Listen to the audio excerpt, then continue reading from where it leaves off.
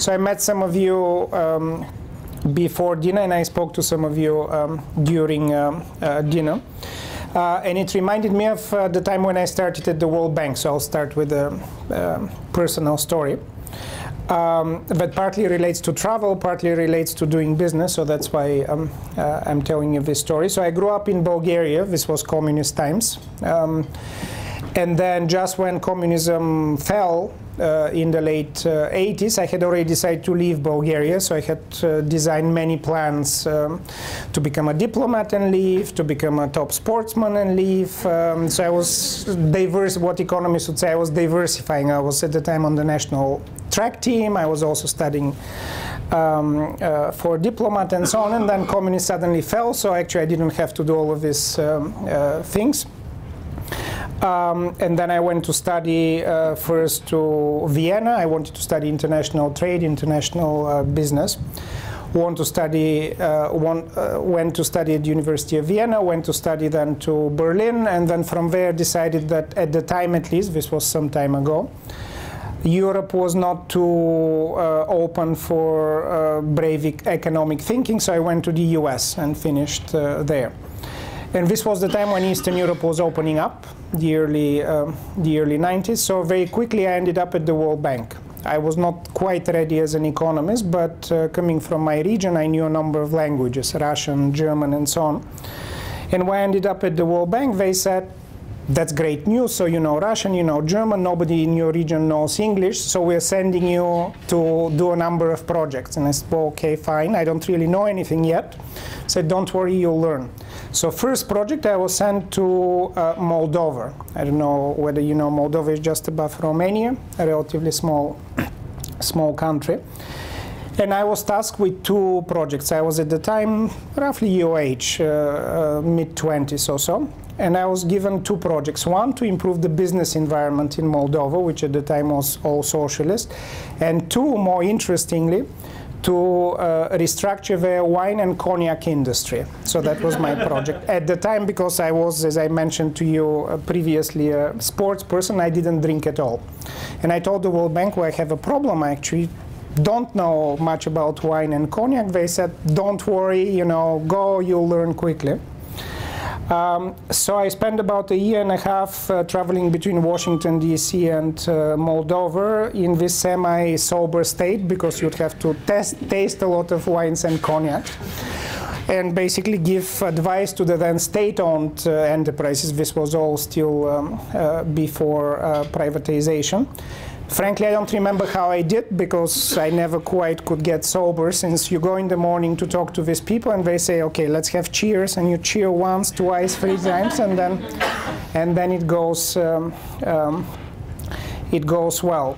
But apparently the project was considered a big success at the World Bank, because my next assignment was the cognac industry in Georgia. So then I spent about a year drinking heavily cognac in Georgia, which was significantly better than the Moldovan.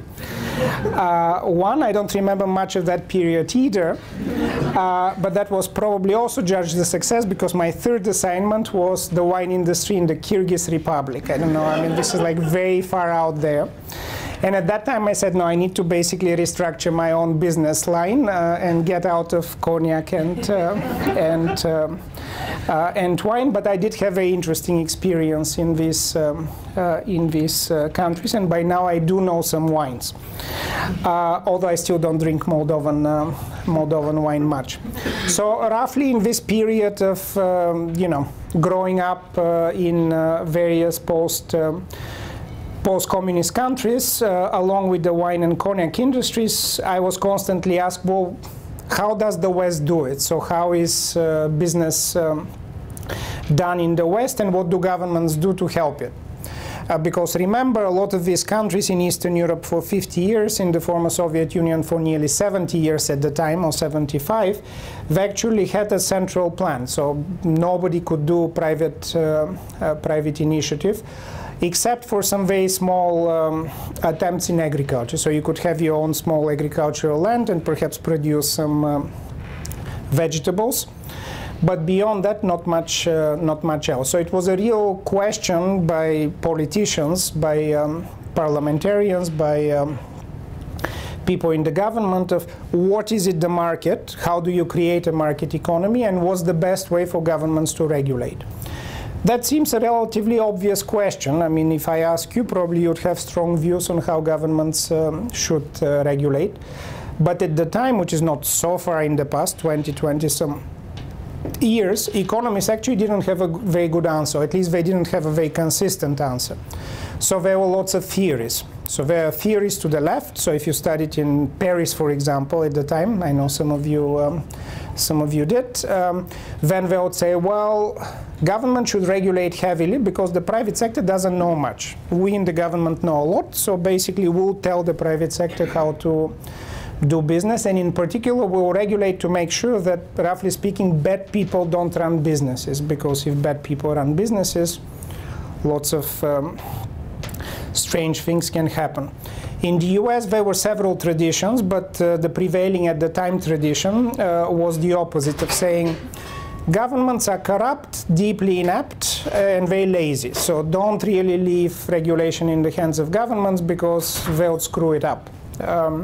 So do as much private initiative as you can. And if you have some inefficiencies, if the market does not somehow address some of the problems over time, it would resolve itself. So it would be apparent that there is an inefficiency, and only then you regulate. But a lot of the discussions was theoretical. So one theorist would say markets are bad, government good, and another one would say, you know, governments are just very corrupt and inept, so don't really trust them. So in the late 1990s, which seems like a long time ago now, myself and a couple of other researchers, at the time still mostly at Harvard University, thought that rather than just leaving these theorists to tell us how markets are and not, why don't we actually just study it? Why don't we just go in a number of countries and factually find out how governments regulate? So this is how the Doing Business project that I'll talk to you about today came out. So I'll show you a few things about Israel so that you perhaps can find your own bearings or some benchmarks of how this is. And then I'll show you some of the research globally, of which actually Bob already showed you one, which basically says that if a country on the ease of doing business, which is a very simple index that ranks countries, I'll show you in a moment, from number 1 in the world to number 190 in the world. There are 194 countries in the United Nations, so we basically capture everybody other than very, very tiny countries like Andorra, which do not have their own regulation, so they depend on other countries. So we have the world. And in the world, every year, what the Doing Business project does is to basically say, if you're starting a business or running a business, how difficult it is. I'll show you in a moment. What Bob showed you here is one example that basically suggests that the easier it is to do business, I think this is inverse, so easier is in that direction, the richer you get. So in some sense, leave it to business to figure it out. The government shouldn't over-regulate. And I'll show you in a moment a few figures. But the point of the entry is that you also needed a lot of cognac and wine to come to this point. So it's called Doing Business. It's a project that started at the World Bank with a lot of academic help over time. So this is what the project is. Some of you are in business, some of you are helping businesses, some of you hopefully will be in business, and some of you are studying businesses. So the questions are actually remarkably simple. What we want to know, it's called the life cycle of businesses. If I want to establish my own business, and I have, by the way, established businesses in a few countries, how they go about it, how they start it, how they hire workers, how they deal with the various permits if I want to build an office or a warehouse, how they get electricity to my warehouse or office so that, you know, air conditioning works, how they register property, how they get credit so that I can develop, how they export or import, how they pay taxes. If somebody is not paying me on time or refuses to pay, how they enforce contracts in the courts. And then if I'm not successful, how they exit, how they go through insolvency proceedings. How do we come up with these indicators? Well, this is basically what businesses go through. Now there are some specialty businesses that deal with some other regulations, for example, environmental regulations, which are not covered here. But for the average business that has just started operation or is considering starting operations, these are basically the steps that it goes through. So what do? Well, we say we want to know how governments think of businesses or regulating businesses. How do you know what governments think? Well, I've been in a government. I can tell you most governments don't really think. But if they did, their thinking is expressed mostly in laws and regulations. So, you know, government decides on a regulation, it passes it through parliament, parliament writes it up, and then it comes out and becomes law. And we know where these laws are because they're available in the various countries. The World Bank has offices in about 160 countries. So even before the internet, we were able to go from country to country and collect all of these laws and regulations. So for example, in starting a business, every country has a company law, and the company law says if you want to start a limited liability company, for example, so if it's you and 2 other people who are starting a company, then for this limited liability company you need to do a number of steps. And here is what they are, here is how much it costs for each step, and here is where you need to go to. So this is described in every country, and this is what we use. So the doing business team, which still is operating, mostly actually with young people like yourself, just out of school.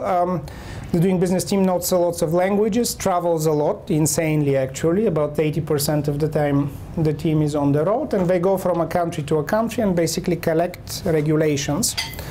Now with the internet it's a lot easier, so you don't have to travel as much, and then put all of this, transcribe them. So we have lawyers, we have economists, we have consultants, accountants and so on, and basically for every country on our website, which is doingbusiness.com, if you're interested in how to start a business, let's say in Yemen, perhaps don't start now, but in other countries, we can tell you exactly how to start it. So you literally go and it says, you know, step 1, step 2, step 3, step 4. So I'll show you in, actually I'll show you an example from Israel. So if you want to start a business in Tel Aviv, this is actually data for Tel Aviv, the company law basically tells you that you need 4 steps. So you first need to obtain the registration documents, which are actually online, so you would think that you don't need to go somewhere.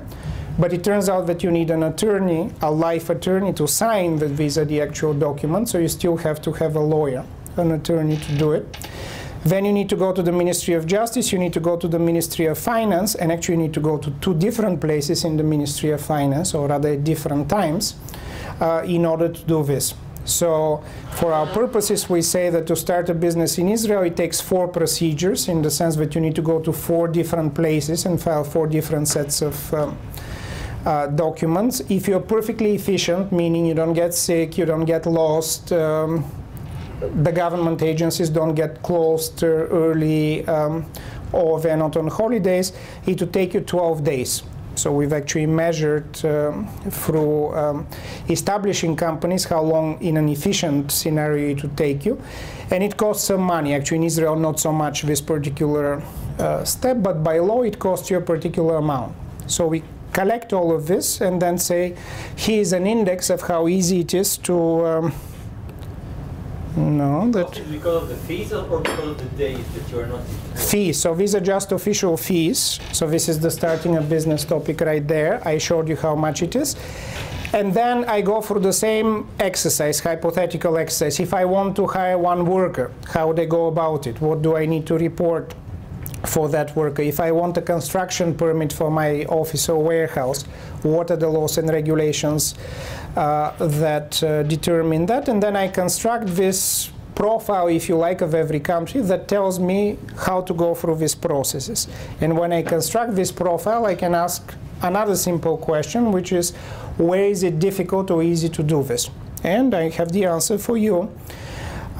So this is comparing one of the latest years, actually the last but 1 year of data, and it's just comparing rich countries, OECD high-income countries, so members of the OECD plus a few other rich countries that are not in in OECD, but are rich enough to be. And it asks the question of, across all of these countries, so the first number is a global ranking. Notice that some numbers are missing. That means that, like number 9, for example, is Georgia, the former Soviet Republic of Georgia, which is quite efficient to do business in. So some numbers are missing, but this gives you the ranking, if you like, the relative ranking of rich countries on our index. So you can think of this of, if I were a global citizen and I wanted to start a business, an average business, not a high-tech necessarily or security business, just an average business, where is it easier to do this?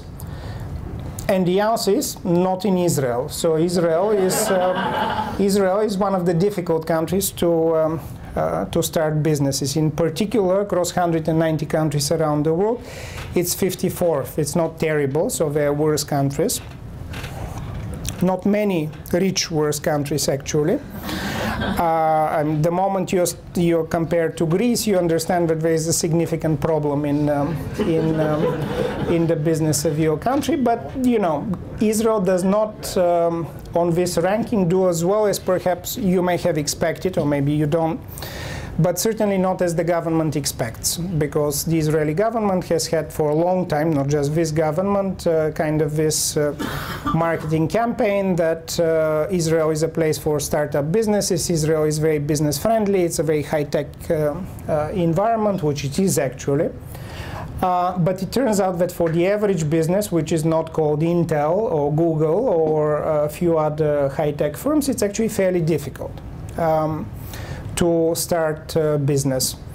This is in fact reflected in the average growth rate of Israel relative to other countries of comparable wealth and much less of human capital, because to grow fast you basically need two things. You need capital and you have smart people.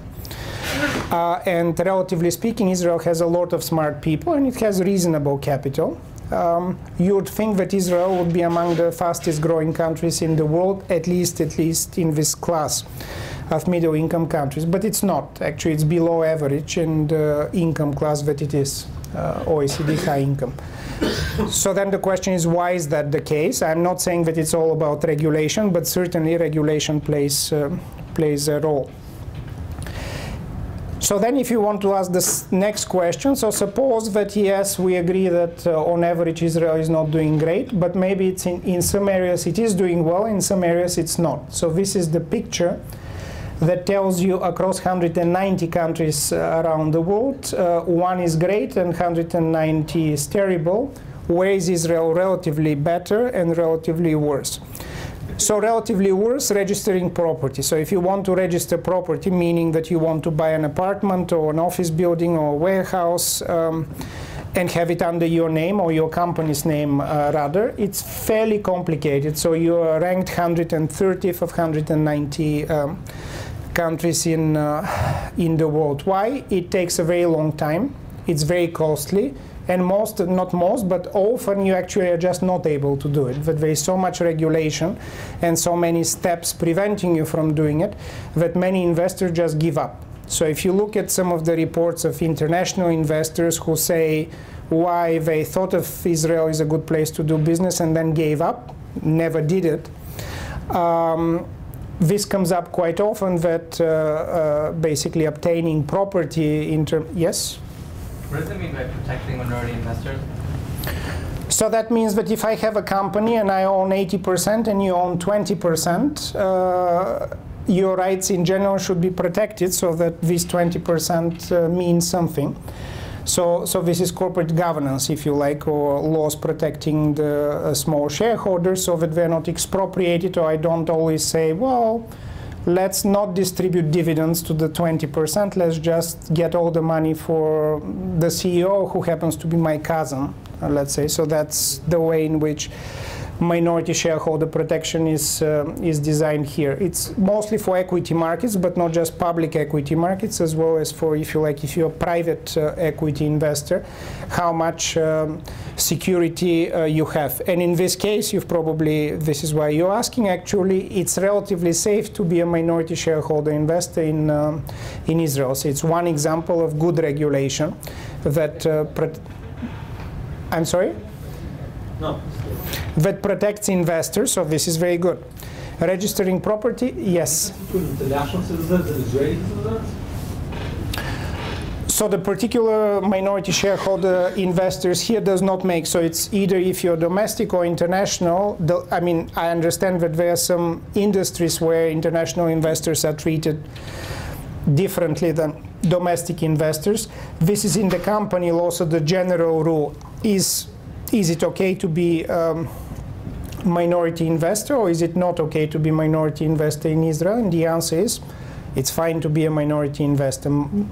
The likelihood of you somehow being expropriated or not being able to make your voice heard in the company decisions is small. The issue is, I mean, as you go from starting a business, the life cycle of a firm, to get to worry about minority shareholder protection, you need to start your business and then go through some of the other processes to have your operations. And some of these processes, like registering property, happen to be before the minority shareholder protection, so you need to worry about this. There is actually a series of interesting studies in economics. I'm not sure that they're totally true, but I'll tell you what they say. On the case of Starbucks. So you know Starbucks from travel, hopefully. So Israel is the only country, well, the only reasonable country in the world that Starbucks actually has tried to get into and has failed, and basically has pulled operations. If you ask Israeli why that's the case, the answer is unanimous. It's because our coffee is better than everybody else's, so there's no reason to have Starbucks. But as an economist, I immediately answer, well, that's not quite right, because you have, among others, many American tourists. Americans don't know good coffee, but they know Starbucks. So they for sure will go to Starbucks if they know it, but they don't have it, so they don't go. So it's not the case that Starbucks doesn't have business. In fact, even in this hotel, there are many, many American tourists who I'm sure their first point of call in the morning is the local Starbucks store, because that's what they do in Italy, for example, or in Spain or in France. And arguably, Italy has at least as good of a coffee culture as Israel. But the fact is, Italy has Starbucks, Israel does not have Starbucks. So then there are a number of researchers, not me, other researchers, who have studied why Starbucks failed in Israel. They're not Israeli, so the coffee example, better coffee doesn't work. They basically say because what is Starbucks? So they bring coffee from, you know, exotic places, allegedly, all ecologically sound and so on. There's a very simple process for making coffee. You basically need a coffee machine. So the only thing that you really need, other than the Starbucks brand, is prime location. So you need to be on this corner and on that corner. So you need real estate. And to have real estate, you need to register property, sometimes to lease, sometimes to buy. But if the property registration market is bad, a company like Starbucks just cannot compete, because it takes a very, very long time to find this particular property that they like. And that's why, after trying for a few years, Starbucks basically decided not to try anymore. This is some bad economists saying that, not me again. You may trust them or not, but the fact is that in the names of Starbucks investors, that was one of the main reasons, actually the main reason, for not coming successfully to Israel. It's not only just property registration, there are some others that are not ranked very well, so paying taxes, not just the tax rate, but also the administration around paying taxes. And then the courts, there are some lawyers, yes? Difficult to pay taxes, or that people don't pay taxes? So that it's, even if you wanted to pay taxes, that you need to, which some people, well, nobody wants to, but some people do it, or some companies. It's more complicated than in other cases, in the sense that, you know, you have, for example, a different corporate income tax system than a VAT system. So in most countries, if you're paying taxes, like even in a country like Bulgaria, a company goes to the same website and basically says, I'm paying corporate income tax or VAT or excise taxes, for that matter, and you do it at once. You don't have to file once for VAT, once for corporate income tax. In Israel, which is consistent actually with the way I showed you that, no, the other way. that companies get registered. See, you already from the beginning you have two different registrations. One's with the Ministry of Finance but the Income Tax Department, and one with the Ministry of Finance but Customs and VAT Department. So that automatically doubles your work. And since VAT is actually paid on a monthly, or rather the revenues are calculated on a monthly basis, so you actually have to do the fourth step 12 times a year. So not once a year, but 12 times a year you need to go and basically report what your VAT income is and so on. So that's what makes it more complicated. So I'll finish with this, but there are some good areas like minority shareholder protection that we should all be proud of. And then some not so good areas which include property registration, paying taxes, and the court, so enforcing contracts. I was starting to say that. So if you have a commercial dispute, for example, you've provided a service and your client doesn't want to pay. So what do? Well, you threaten them, you do mean things, but then if they don't pay, you still have to somehow challenge them, usually in the courts. In most countries, the courts are fairly efficient for this type of small commercial dispute, so it doesn't take very long and it's not very costly. In Israel, it takes a very, very long time, and it usually is very costly. So that's why on enforcing contracts, Israel is ranked quite unfavorably. Any questions on Israel? So then with this, so remember, this is done for every year, for every country in the world, now for 16 or 17 years. So you have a very large database, which is also electronic, as I mentioned. So if you ever wanted to establish a business in any other location other than Tel Aviv, you know exactly how to do it. But once you collect this data, I go back to the beginning of the question of the theories of what government regulation is about. Because remember, I told you 20, 25 years ago, lots of smart economists were, and actually lawyers as well, not just economists, were asking this question: what's regulation about? And what's the right level of regulation? But nobody really had much data. So we collected the data so we can come back, and others can come back and use this data, and many people have. And we can ask the question, one, how do governments around the world regulate? So what are some patterns across regulation in different countries? And then what does heavier or less heavy regulation result in? So what are the results of particular regulatory attitude of government? So I'll show you a few studies. The studies, the authors of the studies are always reported here. These studies are published in the top economics journals, so some of the top economics journals, so we take them to be quite high quality studies. So one question that immediately comes to mind is, so suppose that it's easier to register businesses. So then you don't really have an incentive to be informal. So Israel, incidentally, you may know from your experience, is a country that relative to its income level has quite a lot of informality. Informality means that a business can operate but actually is not registered either for taxes or for labor regulation or even in terms of the company registrar. So it operates but does not legally exist. Or, more prevalent actually in the case of Israel, a business does exist but only chooses to report a share of its revenue, so let's say 70%. So it's hiding some of its revenues away from the tax inspector, away from the regulators. So that share of informality, which economists have several ways to calculate in Israel, is between 25 and 30%. It's actually quite high. In the average OECD countries, it's more like 10 to 15%. So Israel is above the average for its income group. And once you go to a country like India, we discussed India with some of my table friends, informality is more than 90%. So actually the latest study on India says 91% of Indian business operates in the informal economy, meaning does not pay taxes, is not registered, does not exist. So you see them selling something or producing something, but if you ask, who are you? They say, nobody, I'm not really doing anything, I'm just passing through. Because they don't want to deal with the tax inspectors and other inspectors and so on.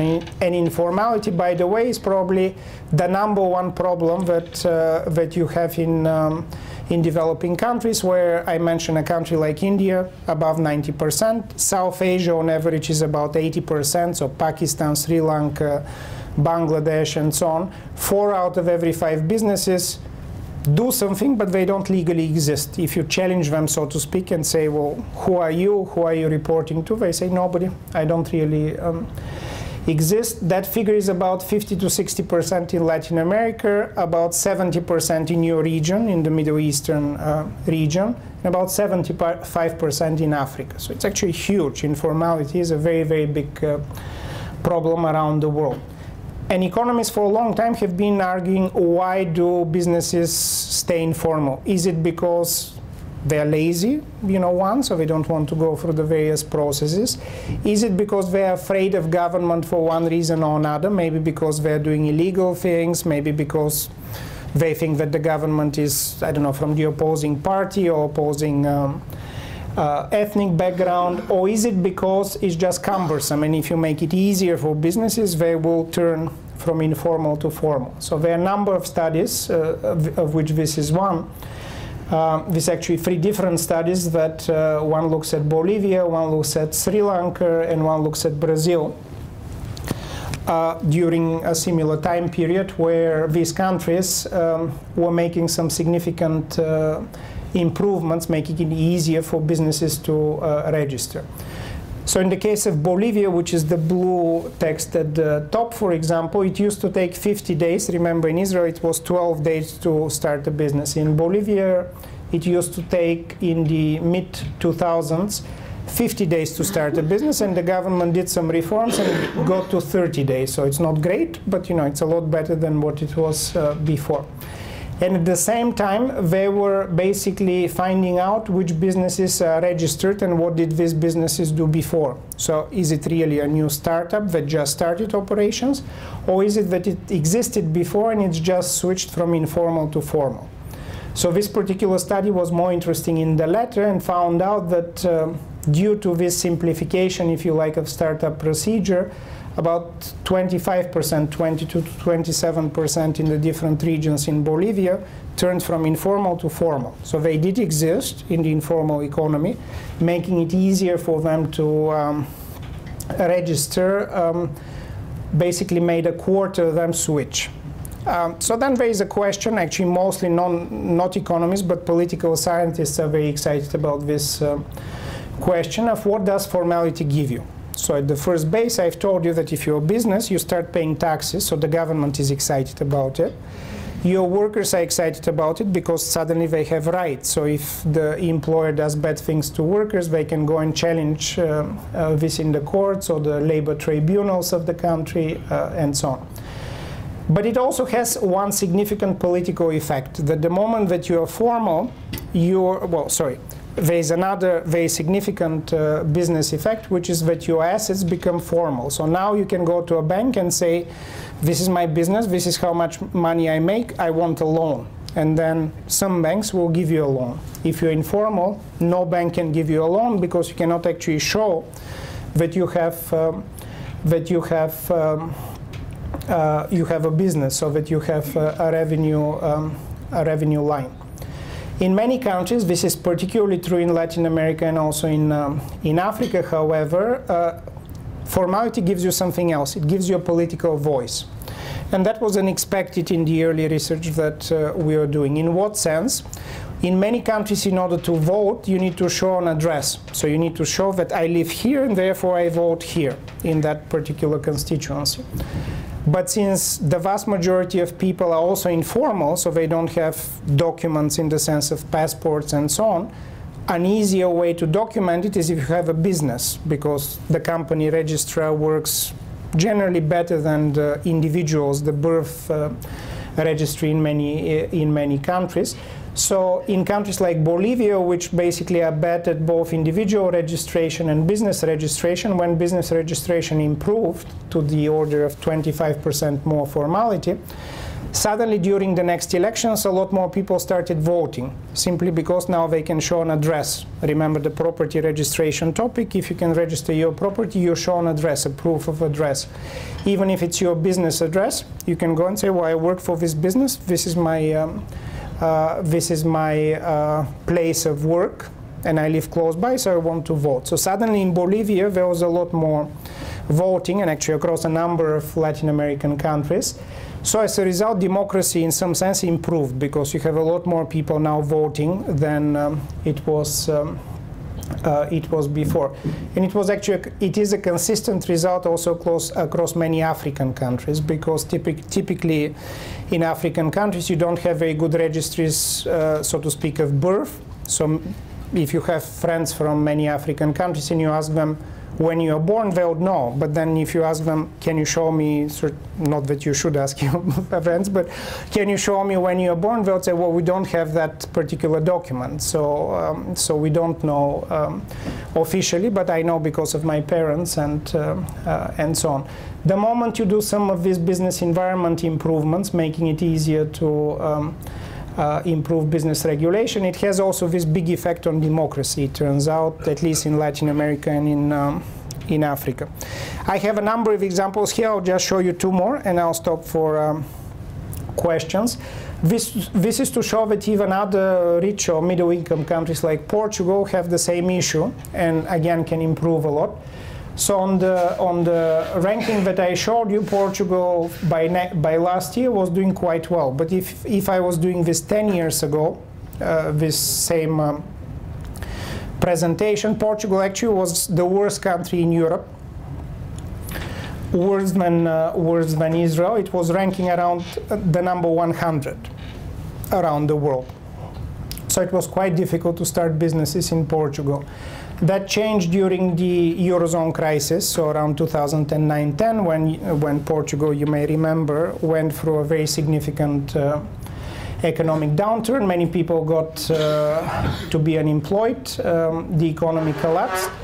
And the then government decided, well, we need to do something to particularly allow young people to have job opportunities. At that time, 2010, which is when this study was done, unemployment among young people, meaning people below the age of 30, was over 50%. So I imagine half of the young population was out of school and out of jobs. So the government did a number of reforms. One of the reforms was again to basically make it a lot easier to start businesses. So in that particular case, it used to take 5 months to start a business, a new business. They made it all electronic. So everything now, if you want to establish a Portuguese company, you go on one website, not on many websites, and you have still 2 or 3 procedures, so you need to click 3 times rather than just once, which is why it takes a few hours. But in principle, you can wake up in the morning in your pajamas and say, I'm going to establish a company in Lisbon, and by noon the same day you can have that company. It used to also take a lot of money to do it. Now it still takes a bit of money, but a lot less. And once the government announced this, some good Portuguese economists said, let us measure very precisely what the impact of that reform is. The reform was done in 2009, early 2010. So they measured before that, what are the types of businesses that were registered and how many and who were the owners, and then after that. So the answer for them was that within 2 years, there were 17% more business startups, so more businesses registered than in the 2 preceding years. There were 21% more employees in this new company. So not only there were more companies, but they were slightly larger than the previous companies. But most importantly, or perhaps most interestingly in this exercise, disproportionately a lot more women, and actually older people, were registering companies. So at first this was a puzzle. Why is there this difference in the ways that men and women register companies? So following these studies, there were a number of other studies trying to look at this phenomenon both in Portugal and actually in Brazil, which at the same time was doing reforms. So the answer half of this audience would not like and half probably would like. So it turns out that women like corruption less. So they are not as corrupt as men.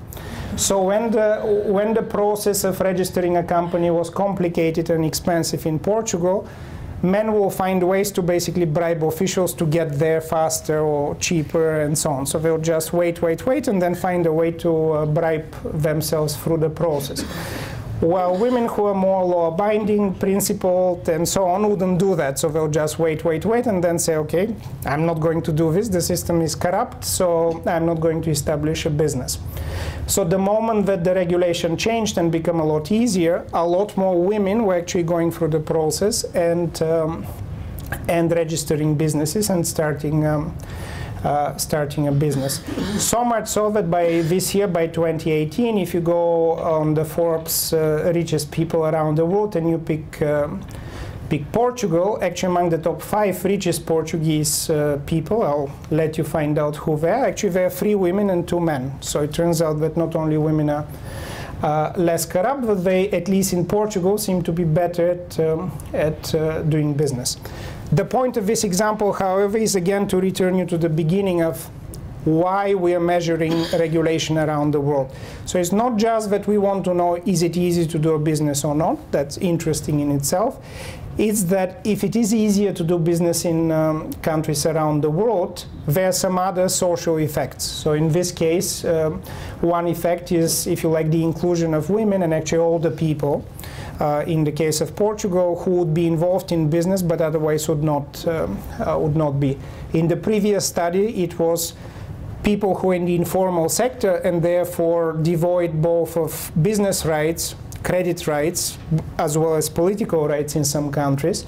And then the adoption of, let's say, better business regulation made at least a portion of these people to be much more business active as well as political active. I have a few more examples here, but maybe I'll stop for questions and perhaps I can return to some of the examples later. So if you have comments or questions, please. Yes? For big companies like Google, Apple. So big companies like Google and Apple, there are some people from Google here I know, so I need to be careful what I say, but they have lots of lawyers. So Google goes to a country, they hire sort of top lawyers and they say, go do it and don't tell me how you did it. So if it's easy to do it, lawyers just do it. Following the rules, and my guess is that if it's not very easy, lawyers find other ways to do it. So I wouldn't say that for a company like Google or Intel. So I mentioned the example of Starbucks. When Starbucks was trying to enter, it wasn't yet the huge international company that it was now, but probably it did have lawyers, and even the lawyers couldn't quite figure it out. I think what's more perhaps relevant is that if a company, even if it's a large company, decides to go to a new market, and suppose that they don't know the market very well, which most of the time actually happens, they need to look for a particular set of measures, of indicators to decide whether it's this market or another market. Because typically, as CEOs of large companies can tell you, the way that they decide where to locate is they decide on a region first. Well, your region is a bit more complicated, but typically they decide on a region. And then within this region, they start to what's called forum shopping. So which country provides the best opportunities? But they already know that, let's say, in my region, Eastern Europe, they're either going to be in Bulgaria, in Romania, or Hungary, let's say. And then once they decide on these geographies, they visit the countries and then essentially ask the question, is it easy or difficult to do it? I'm continuously surprised how even very large global companies look at the doing business indicators, essentially because they exist, because it's a very transparent way to say how easy it is for other companies to do business. And even if, let's say, Google can do it very easily, they still think, well, so this government makes it difficult for businesses. Maybe at some point it would make it difficult for me as well. But even if it doesn't make it difficult for me, it may make it difficult for some of my suppliers. And since I depend on a lot of suppliers in every country that I operate, maybe this is not the right country to pick. So we have seen many cases, and there is research also by others on many cases, where even very large companies like General Electric, for example, would pick one country versus another in a region based on this type of indicators. Other questions?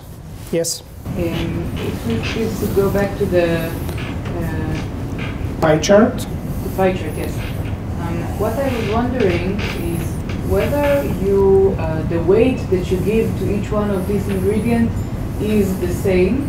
And what I'm getting at is that I think some of the measurements here are very relevant for starting a business, and some of it are very relevant for when you already run a business.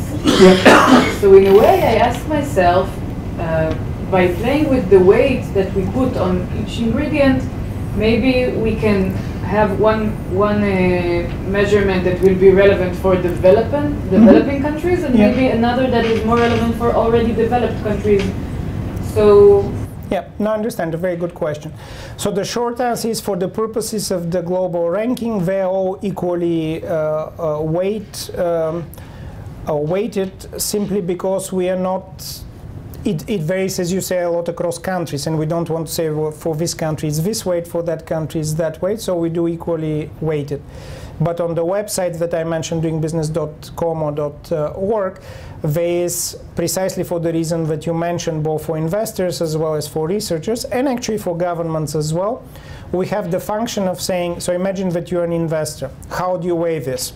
Probably starting a business is not very important if you're a larger company. You hire a lawyer and do it. But even with a lawyer in most countries, if you have to go to court, the enforcing contracts, you know, it's an issue for you. Even Google has significant problems in the judicial system of Israel, and not just in Israel. So you may want, if you're a large company, to put different weights. For example, enforcing contract is, 3 times as important as starting a business. So the methodology allows this very easily, both for each investor but also for governments who say, well, we actually mostly want startups. You'd be surprised how many governments want to have a lot of businesses, and when I ask them, well, but how these businesses grow, don't you worry about that? And say, don't worry, once they come, we'll trick them, so they'll we'll figure it out. So governments actually put a lot more emphasis on the first few, while businesses, especially larger businesses, which I guess was your point, put a lot more emphasis on the last few of these. And the methodology allows you to weigh however you want to weigh them. Yes? Isn't getting credit in the free market, what does the government have to do with that? So getting credit is in the free market, in the sense that if you go to a bank and ask for a credit, they look at your credit history, hopefully, or revenues, and then decide whether to give you credit or not. But there are lots of regulations across countries on exactly how this transaction would take place. So actually there is a lot of role for government here. So for example, many countries around the world, of which Israel is one, say anybody who collects financial information from you, so let's say your cell phone company or your utilities company, if you're paying electricity bills and so on, has to share this information with banks. So it's called credit sharing systems, and sometimes they are private, sometimes they are run by the central bank. Doesn't really matter. Well, sometimes it matters, but not often. But if you have a system like that in place, which is regulated, so there has to be a law providing this system, then it's a lot easier for banks, and not just banks, other financial institutions, to give you credit, because you can go and say, I'm asking for credit for the first time to, I don't know, buy my car. They say, well, that's tough because we've never seen you before, so how do we know that you're a credit-worthy customer? You can, in systems that have credit information sharing, you can say, I've always paid my electricity bill, except when I was for 2 months in Mexico and I forgot, and I always pay my phone bill and so on. So this is one example where, for getting credit, you still need some regulation to make it to make it easy or not. Similarly, there are a number on the other side. There are a number of countries that basically mandate that you cannot get credit if, and they list a number of. So if you have ever gotten bankrupt, so my country, Bulgaria, has strange regulation like that I tried to remove when I was finance minister, but didn't quite succeed. But it says, in the 5 years that follow you declaring bankrupt, not as an individual but as a company, you cannot actually get credit as an individual. It makes totally no sense, well, for most of us, but still there is such regulation. So you're right that the players here typically are private sector players, so you don't need the government to be giving you credit. But still, there are some regulations that the government puts in place either to make it easier or to make it worse. There, and then there. Yes? It's applied on medicine companies as well? So this is, in my previous lecture, somebody asked, well, does this apply for, let's say, biotech companies or high-tech companies and so on? The answer to that, all of this applies to any type of companies, but in addition to that, medical companies or chemicals companies and so on have some additional regulations that apply for privacy, for example, apply for environmental concerns if there is some refuse or other things that are dangerous to the population. So on top of this, in other words, there are also some additional regulations that come into play that may make it more difficult for a company to register. Similarly, on the other side, different governments, particularly the Israeli government, has some, let's say, incentives for companies operating in particular fields, either tax incentives or regulatory incentives.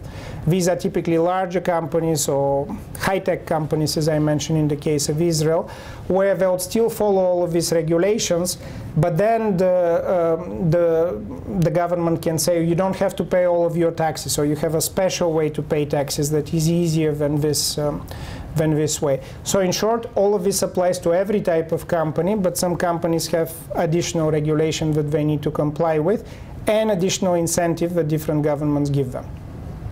There's a question there and there. I think, or I assume that most of the countries know its ranking, so there is any way that you contact them trying to promote the specific subjects that the countries are not good in, maybe make contact between two countries that in this specific country is worse in this subject and the other one is really good at, and try to discuss what is the best way to promote it. So yes, not directly the doing business team, because it would be a conflict of interest if both the rankings are produced and then you are contacted by governments to tell them what to do things. But other teams within the World Bank actually are able to do, let's say, advice. And also the website is, we try to be as high-tech as we can. So the website itself, if you go to it and let's say click on Israel and then click on enforcing contracts, you can create what's called a reform memo. So you can basically ask the website essentially to tell you what reforms, if you are Israel or the Israeli government, to do.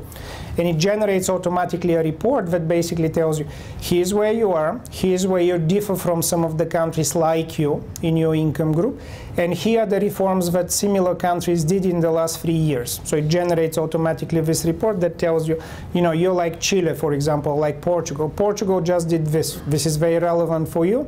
If you want, here's the law that they passed. It doesn't quite give the phone number because these people would be annoyed if people are calling them from around the world. But you can basically find out what was done in other countries. Governments do call the doing business team when I was running it, and they even call me now that I don't directly run the doing business team. Typically when they're upset, so they say this is totally untrue, we're much better than you are presenting us, you probably are following some propaganda by the opposition to, make the government look bad. If you only come here, we'll show that we are much better. And we actually do travel quite a lot to go to governments, and in the vast majority of times the government is wrong. So for a variety of reasons. Sometimes the top of the government, prime minister, finance minister, simply don't know because they've never been in business or they've never started, let's say, a business or tried to get credit and so on. So some of their people tell them, don't worry, we're much better than this, and then we go step by step. And I've been in many countries where, we get to the point with the minister that they say, it's much better than this. My recent favorite example was I was in Morocco. Somebody mentioned Morocco on the table. So the Minister of Industry and Economy was arguing that actually it's extremely easy to start a business, and it's like one-stop shop. You show up, and in 15 minutes, everything is done. So I said, great, so I'm here, you're here, let's go and basically do it. Show me how to do it. So there's this big confusion of where actually is the place, since the minister doesn't know where the place is. But then after half an hour we go with this like heavy security of 10 cars driving with sirens along some kind of unknown location and getting lost here and there. We show up at a place, and the place, this was around 11:30 in the morning, was closed. And there was this, I couldn't read because it was in Arabic, but it basically said, I'm told, come tomorrow. So today we are closed, and it was like Tuesday or something.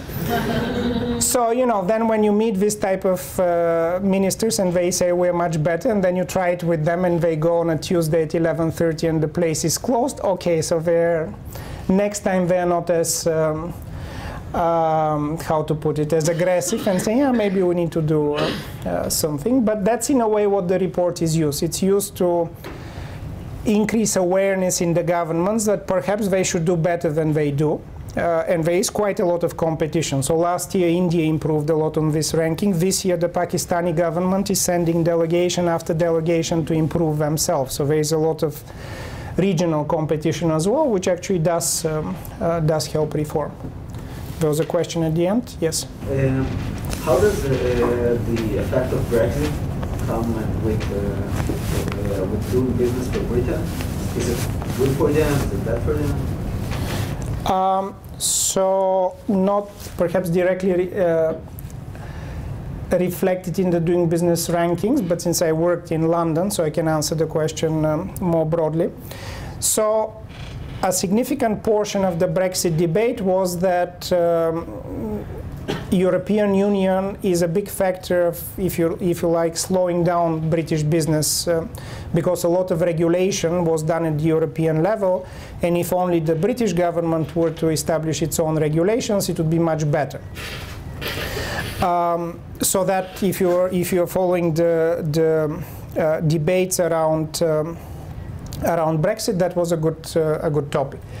Which, if you look at this table, actually cannot be true by definition, because you see European Union countries that are vastly different from each other. So if it were true that business in the UK was run by European regulation, then Greece wouldn't be 67th and Denmark wouldn't be number 3, right? They should have the same regulation. So the fact that they don't have the same regulation suggests that actually there are very large differences, clearly not run by Brussels. In fact, at least at this stage, there have been attempts by the Brussels bureaucracy to take over some of these areas.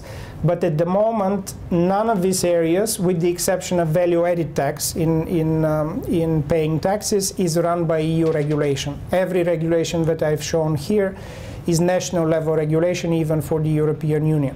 Because if you read the articles of association of the European Union, there are some areas that belong to the nation states, like education is another area like that. And then there are a few areas which are purview of the Union itself.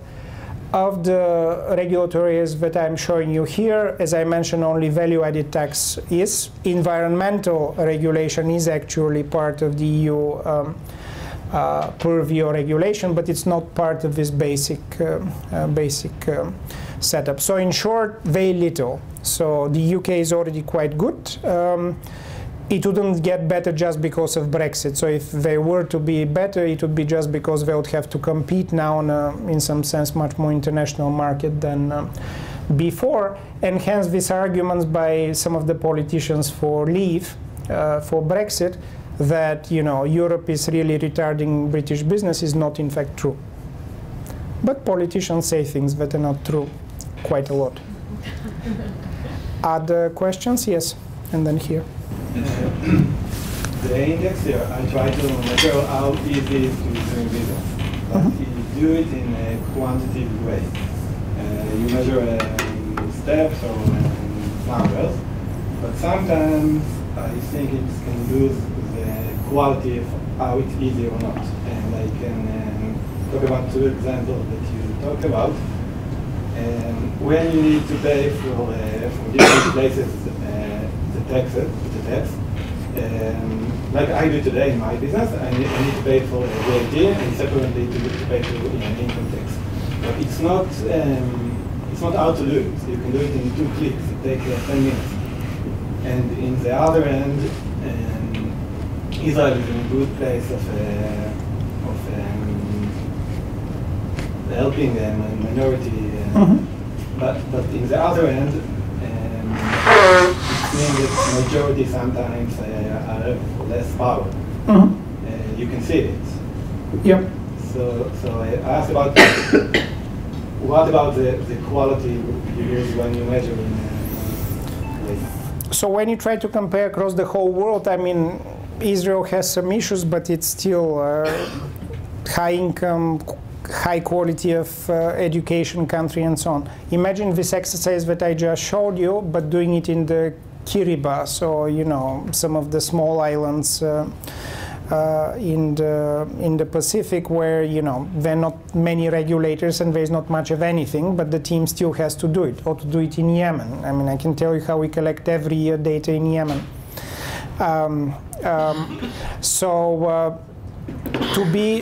To get to the exercise of cross-country comparison, you need to be simple. So we've chosen this, as you say, simplicity based on very hard numbers and also on regulations that if you argue with the government, it's very difficult for them to argue with us because we show them their law and says, do you have another law? This is what you published. So if you have another law, tell us and then we'll include it. But you're right that different businesses, and this is even precluding corruption, because with corruption you can do things easier in many countries around the world. But even if just particular knowledge or particular types of regulations that may be more relevant or less relevant for businesses do indeed differ. So this provides like a very, how to put it, simple base for comparison, and on top of that you want to ask the question. So somebody already asked the question, this is nice, but I want to know about medical businesses. Well, there'll be other things that matter. Or the team has often been asked in the past few years, we want to know about high-tech industry. So all of this, somebody asked about getting credit. This is still assuming a system where, you know, you're an Israeli company, you need to raise money, and you go either to your own banks or to your own investors. So either minority shareholder protection is important or getting credit. But what if you're in this new kind of economy where you crowd fund, or where you have a initial coin offering, let's say, and you basically raise money from people that you don't even know around the world electronically. So what rules do apply to that? So we discussed actually with you that lately, you know, blockchains, if you do any business and you say it has blockchain, suddenly it's a lot more interesting business to investors. I think this is incidentally going to pass very soon, as investors figure out that the people talking about blockchains actually don't know what blockchains are about most of the time. But let's assume that we're having an ICO, so we have a company that does something with blockchain and we're raising money. Many of the rules that are here actually do not apply, right? Because I actually do participate in several companies that have initial coin offerings. You know, it's a company that decides to be based in, this is a real case, in Estonia, simply because Estonia has zero taxation on this type of companies. So they've never been, as far as I know, in Estonia. None of the founders are Estonian, but they're based in Estonia. But when they need to raise money, because Estonia is still considered, it's very nice on this index, by the way, so it ranks high. But still, a lot of the American, let's say, investors don't even know where Estonia is, not to mention its business climate. So you need, for that purposes, for the raising money to be somewhere else. So then you can choose Luxembourg, for example, currently is quite hot. I think Switzerland is becoming hot again. Cyprus used to be very hot, but now many Russians are investing there, so regulators are a bit worried. So you can have a company that essentially it's you and two of your other Israeli friends that you decide for tax purposes to put in Estonia, and then to raise money around the world based on, let's say, Luxembourg entity, financial vehicle. In that regard, many of the topics that we discussed are just irrelevant. At least until the point that you start raising lots of employees and they're based here, but even there you can have employees that work from around the world. So for that you need a different type of database, and actually we are starting to collect data that answers that question as well. So the company of the future, how do you even track where to regulate it? And there is actually an issue, and one of the latest studies goes beyond this. that I'm involved in is basically asking this question. There has been a lot of research lately, also in the private sector, by consulting companies, law firms that are trying to answer this question. The company of the future, where is it? So legally, where does it exist? How to advise it in terms of legal domicile, tax domicile, and so on. So in some sense, the nature of the firm is changing tremendously. And again, on our table, we discussed this, to me, most exciting development that technology allows is that it used to be that you thought of the firm as a firm that produces something, then it has a marketing department, a sales department, an engineering department that produces the next product, and they're all together. Or maybe they're in different locations, but it's the same company. Now, in some sense, you have a completely new breed of companies that don't produce anything. They're just marketplaces. So Airbnb, Uber, are examples that actually they literally have nothing. So they don't have assets per se. They decide where to be based on more or less completely, well, not random for them, but random for us decisions. And they're just marketplaces. There is no product that they produce themselves. They just take other people's assets or other people's product, combine them, and they're the marketplace itself. Well, economists actually don't know how to deal with this, because economists talk about there's the market and they're the firms, and the firms compete for a larger share of the market. But what if you're the market yourself? Well, then a lot of economic theory. So if, for those of you who've studied economics for a few years, you just wasted a lot of time on that. But it's very interesting, and it does not, the rules that are provided here do not yet apply. So the short answer is we need to study that in addition to what we studied here. Maybe a last question, since some people are waiting for the Real Madrid championship game. So you've said that when you were starting out, there were a few theories floating around, and that you went on an information gathering mission.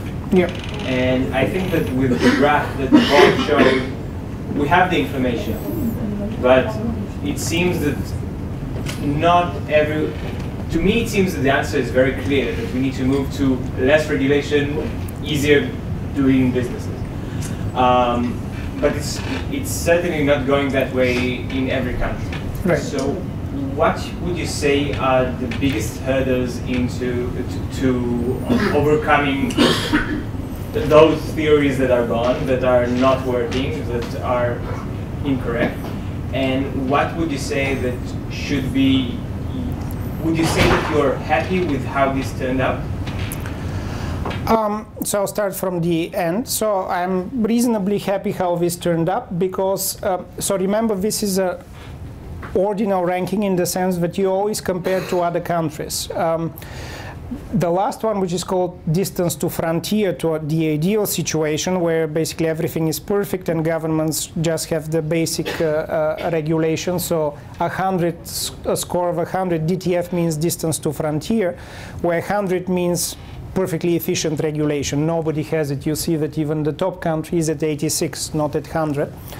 But then these things that point out essentially tell you every year, are countries improving or going down? And there are always countries that are going down. Venezuela has tried really to hit rock bottom with regulation. But you see that even on this slide, Israel actually, relative to the previous year of data, has improved somewhat relative to itself. It's just that other countries have improved more. So even though Israel is improving relative to where it was, at least in this past year, other countries are surpassing it. So the world as a whole is becoming, on these indicators, a better place since we started this 17 years ago. But still, there is this question that you're raising, so not everybody is improving, and there are actually some countries that are going the other way. Why is that the case? So far we've discussed just the government as one whole. Basically, you say there's business and the government tries to regulate, business tries to avoid regulation. But sort of even in the simplest theories of economic theories, government is not one. So you have the elected politicians, so Netanyahu, let's say, and you have bureaucrats who are running some of the registries and so on. even though together they are the government, they have very, very different interests. So the bureaucrat may have an interest in the average country, let's say not Israel, to extract bribes. So, you know, they're in their position, you're coming and saying, I want quickly to start a business, and they say, it would take you 2 months, but if you gave me some money, it would be done tomorrow. So what do? You probably bribe. Women, we learn, don't do it. So this bureaucrat, strictly speaking, has an incentive to have a lot of regulations because they're getting a lot of their money from that. Politicians typically want to look good, so they want somehow everybody to be happy with their performance. So on average, they would like to probably have less regulations, so business is developing, so people are happier. So you would expect most politicians to like easier regulation, except if somehow they depend either themselves or their political party on contributions, let's say, from particular businesses or interest groups or lobbying groups and so on. In which case you can have a lobbying group, can be a business, can be a particular constituency that says, if you remove this regulation, our business goes away. So I showed you in the case of Israel that actually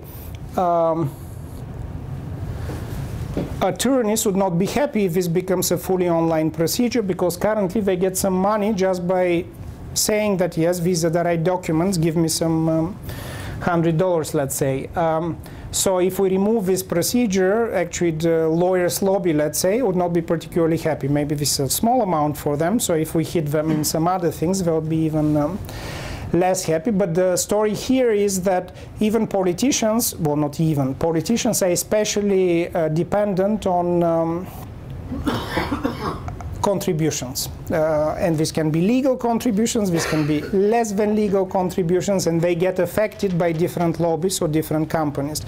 At the extreme case, and this is actually, well, I would not comment on Israel, but many countries in the Middle East have this feature that politicians or politicians' families have direct interest in certain businesses or certain sectors. So there's, for example, a very interesting study of Tunisia under Ben Ali. I don't know whether you know Ben Ali was a president for a very, very long time in Tunisia. So his family controlled about 1/3 of all private businesses, not public businesses, but private business. So you can literally say if a competitor comes, either Tunisian or foreign, in a sector where Ben Ali's family has an interest, immediately regulation is raised so that this competitor cannot enter the market. Or if they enter the market, you know, they have to exit very quickly. So in many countries around the world, really the majority you can think of countries around the world, politicians also have conflict of interest, let's say. And that conflict of interest makes them to want to have heavier regulations in certain industries or across the board, so that companies related somewhat to them can do better, or that companies that are coming in have to ask for favors for them to do well, and then it would be the politician choice, is this company going to do well or not? I will say that. So unfortunately, politicians are not just this benign people who do all good, they also have their own interests. And that's why actually the theory, after doing a lot of this research, is going, what are the types of countries that are in one case where politicians actually want to do good, but bureaucrats do not let them because of small corruption? What are countries like Tunisia that I mentioned, that, you know, the president controls half of the private business, so, you know, they don't want any competition. And now there are some other variations of this differing interests. I think this is a good time, Bob, to finish. Thank you very much for your interest.